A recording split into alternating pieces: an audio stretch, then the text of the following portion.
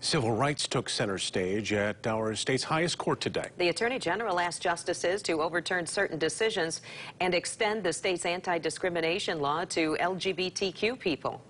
News 8's Michelle DeSelms is at the live desk now breaking down these arguments. Michelle? Yeah, Brian and Sue, the law doesn't protect people who say they have been discriminated against based on their sexual orientation. That's because the word sex has been interpreted to only reference someone's gender. The case stems from an event center in Sturgis that declined to host a same-sex wedding because it went against the owner's religious beliefs. This happened back in 2019. A hair removal business also refused to serve a transgender woman that same year. Attorney General Dana Nessel argued that denying members of the LGBTQ+ community these protections is causing harm. But lawyers for the event center say it's up to lawmakers, not the court, to say the law bars discrimination based on sexual orientation. This isn't the first case like this that Nessel has argued. Before she was AG, she persuaded a judge to overturn our state's ban on gay marriage, a decision the U.S. Supreme Court ultimately affirmed.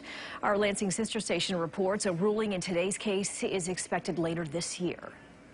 Now, the State Health Department also announced today that it is forming a task force to help LGBTQ families who want to foster or adopt kids. They also settled a lawsuit filed by Catholic Charities West Michigan, who challenged the department's non-discrimination policy. Back to you.